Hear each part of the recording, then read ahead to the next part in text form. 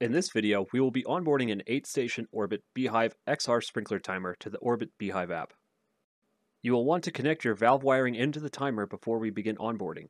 It can be helpful to take a picture of your previous wiring if you are replacing your sprinkler timer. In this example, we have 3 valves wired in that share one COM line. If you have not done so already, you will want to download the free B-hyve app from either the Apple App Store or the Google Play Store and create a B-hyve account.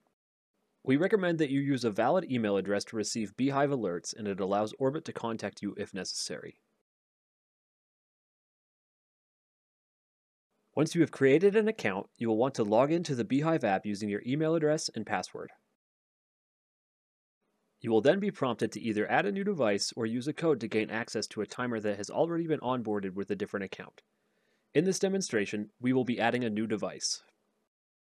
If you have previously logged into the app and reopened it, and currently have no devices on the account, the app will launch to the Home tab with the option to add a timer. If your account currently has devices added to it, and you're adding more, this can be done by going to the My B-hyve tab at the bottom right corner, then selecting Devices, and pressing the plus icon in the bottom right. In this example, we continue by selecting This as a new device. You will now want to select the device we are trying to add. This is the B-hyve XR, so we will select that option.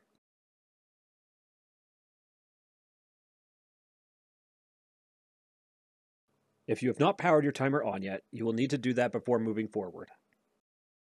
After plugging in your timer, the center B button should start flashing blue, and there will be basic information in the top right hexagon screens indicating it is in pairing mode. Here is a still image of the hexagon displays, as it can be difficult to capture on video. If your timer is not indicating it is in pairing mode, try unplugging and plugging the timer back in to power cycle the device. You may need to perform a factory reset if you continue to experience difficulty entering pairing mode. This will be explained in the troubleshooting section of this video. With your device powered on and in pairing mode, you are ready to move forward. The B-hyve app will now scan for Bluetooth devices looking to connect. The initial connection is over Bluetooth, so it is advised to be close to your timer. You will now verify that the MAC address found by the app matches the MAC address on your timer. This can be found on the hex display during device power-up, and also to the left of the bubble level when the front panel is removed. If the MAC address is correct, press This matches my device. If the MAC address is not correct, press This is not my device, and the app will rescan for devices. The app will now start to connect the timer to the B-hyve servers and receive available Wi-Fi networks seen by the timer. Please be patient while the B-hyve XR retrieves available networks. The B-hyve XR is capable of using 2.4 or 5 GHz networks and will sort the strongest networks found.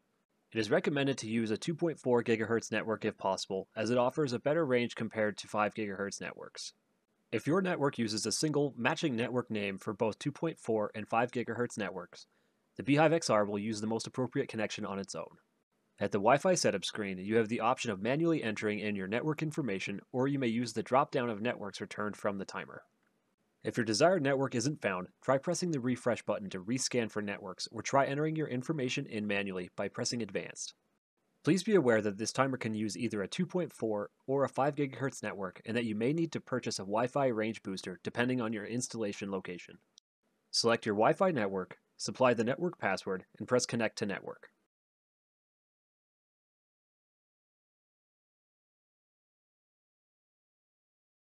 A Wi-Fi connection is not an absolute requirement to utilize the timer. You may use only Bluetooth in the local user interface if desired by pressing Skip on the Wi-Fi setup page. Please be aware that you will need to be within Bluetooth range to control the timer with the app if a Wi-Fi connection is not used. We can now give our timer a new name and also use or take a photo of the device. This can be helpful if you have multiple devices on your account to easily identify them.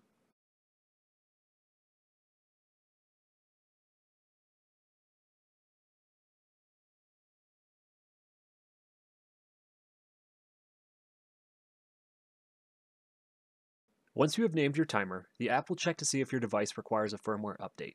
This will happen automatically and should only take a few minutes. The firmware installation process takes a few minutes, and you may see your device restart multiple times. Please wait for the app to indicate that the installation has completed.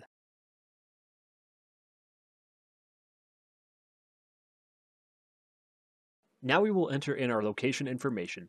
This information is used to identify the closest weather station to your timer to obtain forecast information.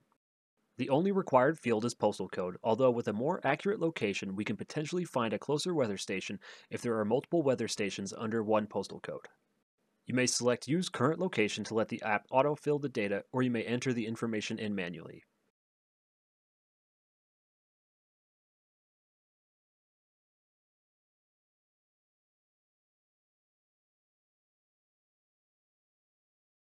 On the Zone Connect screen, we will tell the app what zones we want to set up.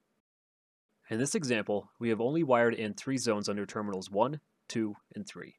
If your timer has more than 6 zones, you can scroll left and right to access all zones in the app. In the app, we will select 1, 2, and 3, then click Next. If you are onboarding your timer to be Bluetooth only, it is advised that you stay within Bluetooth range during zone testing. If your timer has been set up to use Wi-Fi, there should be no range limitations granted your timer and app both have an internet connection. We can now test each of the zones selected in the previous page, starting with Zone 1. During zone testing, you are able to take or choose a photo for each zone.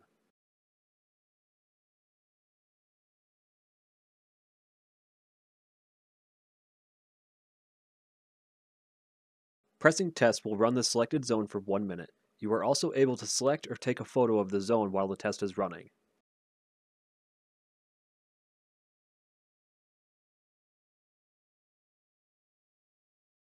Pressing Stop will stop the zone test, and we can continue to naming the zone.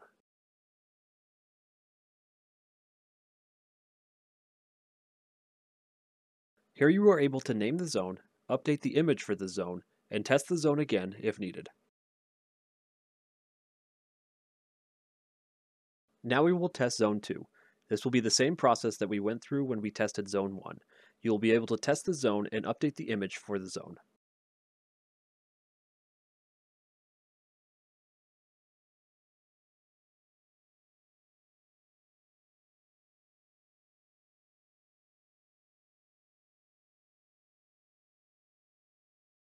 Here we can update the name for Zone 2, and we are given another opportunity to select an image for the zone.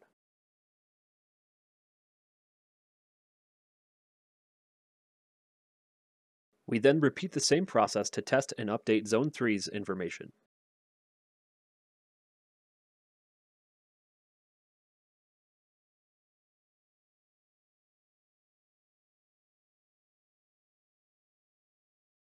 All of the zone information can be adjusted later on, including adding more zones by looking under the Zones tab after onboarding has been completed.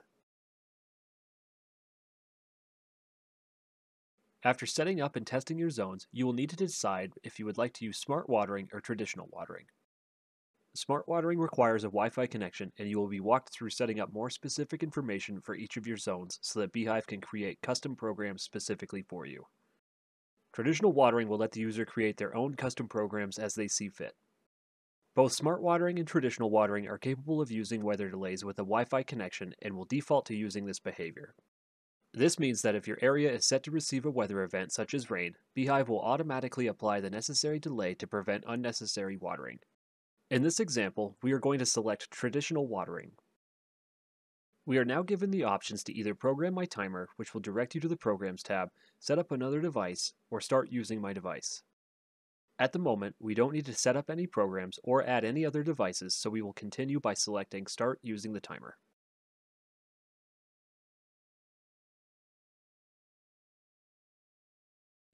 In our example, a rain delay was set based off the weather forecast automatically. The timer will show a flashing yellow B, and more information regarding the rain delay can be seen in the hexagon displays. This is due to the weather delays feature being on. Your device should now be on your B-hyve account and ready to use. If you remove the front panel from the XR timer, you will find a list of basic commands that can be run from the XR's physical interface. You are able to manually water all zones, run a program manually, or run a single zone.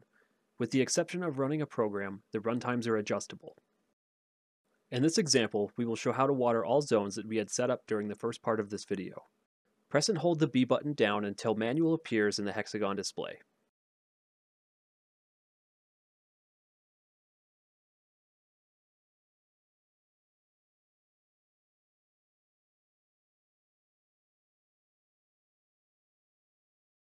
As the white ring around the B button counts down, this is the amount of time you have to change your selection. Each button press will cycle through your selection options. Let the white ring count all the way down while the left hexagon displays water all zones. You are now able to adjust the amount of time that the zones will run. A single button press will increase the amount by 1 minute, and holding the button will increase the amount by 5. The maximum runtime per zone is 6 hours and will roll over to 0 if you overshoot your desired runtime. We press the button twice to set the runtime for 3 minutes and let the white ring count down completely.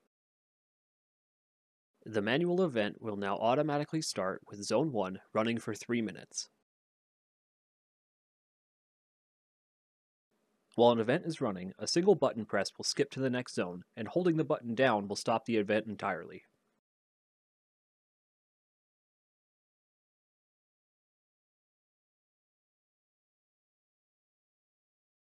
If you run into a situation where your timer has lost access to Wi-Fi due to a password change or a wireless network change, you will see a solid red B and ring with more details in the hexagon display. If your timer has lost Wi-Fi access, the top hexagon display will alternate between showing the time and a Wi-Fi symbol with a slash through it. If your timer has Wi-Fi access but is not able to reach out to the B-hyve server, then the top hexagon display will alternate between showing the time and the text "No server." The XR timer will keep trying about every 30 seconds to reconnect to Wi-Fi on its own, so if your internet is down as an example, it will reconnect automatically once it comes back online. This timer currently has the wrong Wi-Fi password entered in, which is preventing it from connecting to Wi-Fi.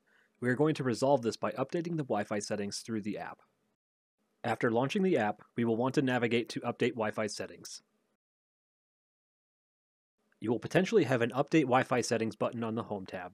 If there is no immediate option on the Home tab, you can also find this option under Device Details or by selecting the connection icon at the top left. To update Wi-Fi settings, a Bluetooth connection is required to the timer, so you must be within Bluetooth range.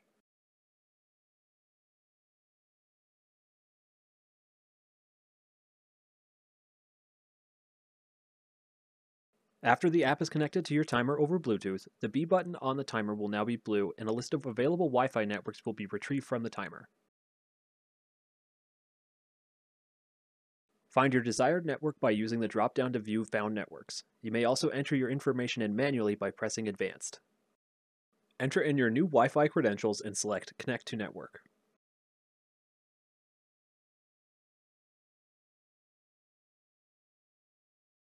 Your timer will now use the updated credentials to reconnect to Wi-Fi. The app and timer will automatically start using the Wi-Fi connection, and the B button will show as solid white if connected to Wi-Fi. If you are having trouble onboarding your timer or need to perform a fresh install, a factory reset may need to be performed.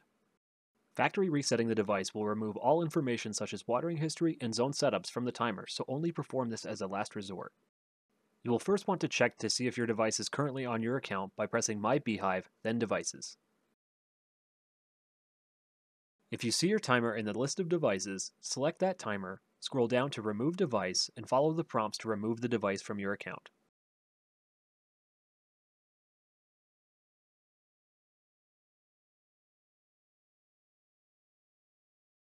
You may now press the center B button 5 times quickly on the timer. The B will flash red and the timer will restart with factory default settings. After your timer has restarted with factory default settings, it will be in pairing mode and can be onboarded to the B-hyve app.